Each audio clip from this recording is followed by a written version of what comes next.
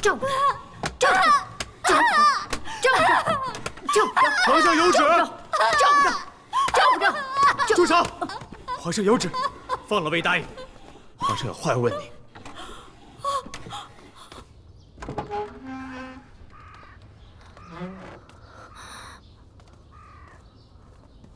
您这模样，还是先回去收拾收拾。皇上迟些会亲自去永寿宫问话。走吧，小心台阶儿。主儿，小心点。令主儿，您听奴才跟您说，您熬过了刑罚，咬死不认就行。一旦认罪就是个死。皇上回头问起话来，你也这么坚持就是了，明白吗？小心脚底下。你说魏延婉出了慎刑司？是啊，都说是皇上和公主的意思。魏答应在慎刑司受了刑，这会儿被京中腹黑自己宫里了。娘娘，咱们要去看看吗？你让颖妃跟着去伺候皇上。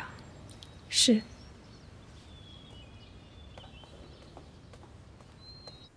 赶紧再去添几个火盆来。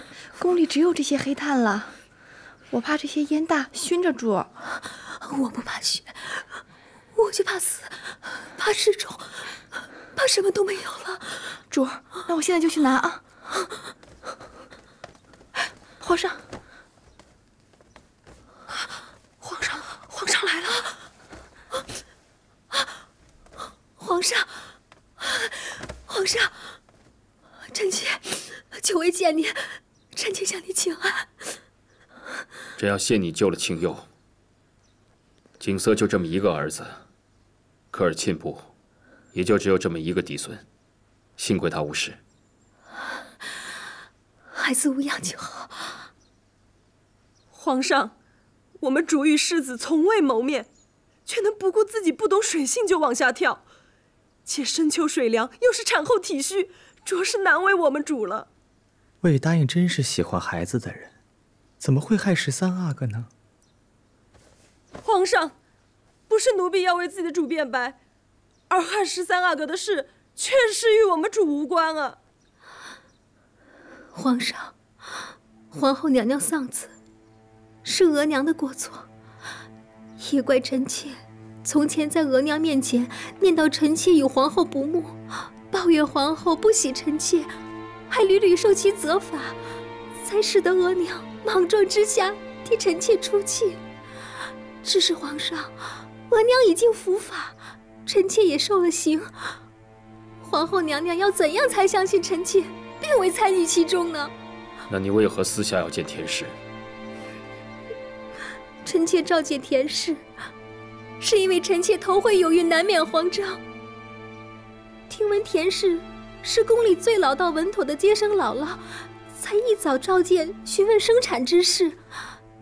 臣妾哪知后来田氏和额娘会做出那般勾当。那景嗣之死，富贵儿，是你让王禅抱去缩养的吧？皇上，臣妾与5公主何干，又与颖妃和6公主无仇，为何要用王禅抱走富贵儿，去谋害5公主呢？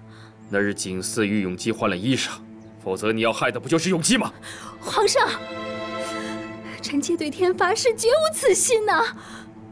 皇上，您细想，臣妾无皇子，为何要谋害您的嫡子呢？这对臣妾又有什么好处？若臣妾生下皇子要争宠，这还说得过去一些。皇上，臣妾没有害人的理由啊！皇上，皇上，臣妾以前是无知宫女，亏得您一手调教，才有所长进。难道您一手调教出来的人是如此心如蛇蝎吗？你要相信臣妾呀！锦中，奴才在。你去慎刑司看看，如问不出什么，先让王禅回永寿宫吧。这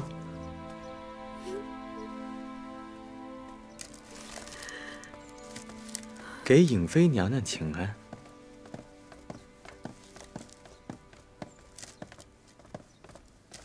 皇上万安，七公主给皇上请安。皇上，臣妾想着您说了今儿要去储秀宫用膳，就带着七公主来迎迎您。青佑顽皮落了水，幸得魏答应救了她，朕就顺道过来瞧她一眼。也真是巧了，青佑偷溜出去，偏魏答应瞧见了，偏魏答应跳水救了人，真是无巧不成书。只是那个时辰，魏答应怎么会在那儿啊？皇上，自从七公主养在颖妃宫中，我们主就日思夜想。储秀宫离御花园不远，我们主就盼着颖妃能带上七公主去御花园玩耍，能远远的看上一眼也是好的。皇上，那个时辰正是午睡的时候，深秋里风大，臣妾再不懂事儿，也不会带着七公主去风口的地方吧？如今深秋了吗？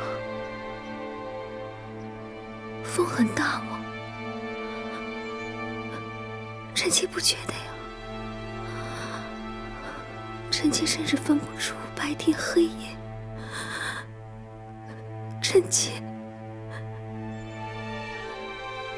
只是想念自己的孩子。皇上，我们主太过于思念七公主，她已经恍惚了。子女养在别的嫔妃那儿，也是常有的事。对了，英妃给七公主起了名字，叫景元。景元，景元，皇上，臣妾自知不是个好额娘，出身微贱，学识浅薄。但是皇上，臣妾的爱女之心不能因为臣妾的罪过而有所缺失。臣妾对不住景元。英妃出身高贵，也很会照顾孩子。谢皇上。景元有颖妃悉心教养，臣妾不奢望能够将景元接回到身边来。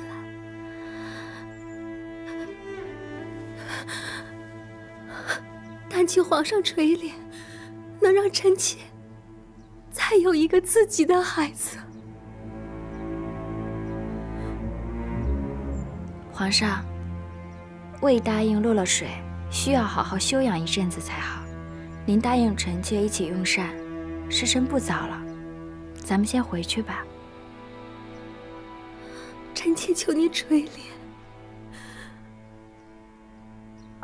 皇上。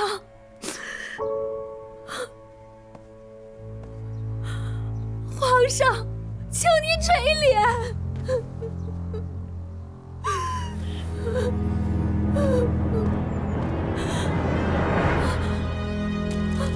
皇上，求您垂怜！皇上，臣妾求您垂怜！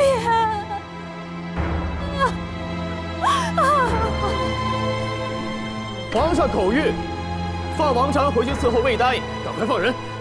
这，快动手！